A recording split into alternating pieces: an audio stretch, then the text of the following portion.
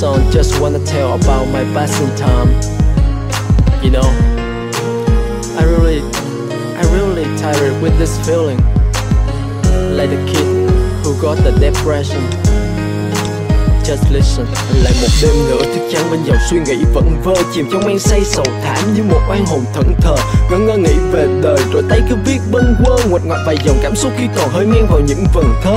Từ mình cố gắng nói lên nhiều thứ dù lòng không muốn, vẽ lại những ngày khi ánh trăng tàn vẫn chưa biết buồn, khi các vì sao còn níu kéo màn đêm vẫn chưa dám buông, khi một người còn giấu nước mắt sau nụ cười vẫn chưa dám tuôn.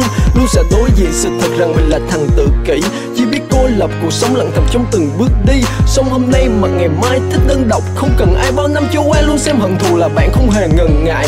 Để bây giờ nhìn lại từng người đầu đi xa, chỉ còn lại riêng mình ta lặng nhìn từng dòng thời gian đi qua, rồi chợt nhận ra những gì đạt được sau bao năm dài ròng rã, tất cả đều đã bám lấy cảm xúc cho theo cơn mưa tầm tã. Forget this, I wonder why I'm still now, I'm still lonely, and all my relatives seem to be forget me. Sometimes I wanna run away, but don't get enough courage. Like the sorrow I'll always try to live in this way every day. Không phải cười hay khóc, ta vẫn là kẻ cô đơn, trải qua bao nhiêu thăng trầm vẫn hai tay trắng, không kém không hơn. Bởi lẽ tình người giờ đây đâu còn được như lúc trước, hôm nay khoác vai ngày mai trở mặt chẳng ai có thể đoán được.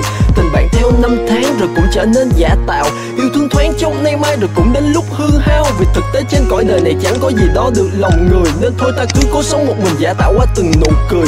Đến thả hồn vào beat như mưa thả hồn vào gió, đến lạc bước chân theo men phiêu diêu tự tại đến nơi nào đó. Không bận tâm về đời, không còn ai là tri kỷ, không còn suy nghĩ lạc quan thì đành thanh thản cất bước ra đi.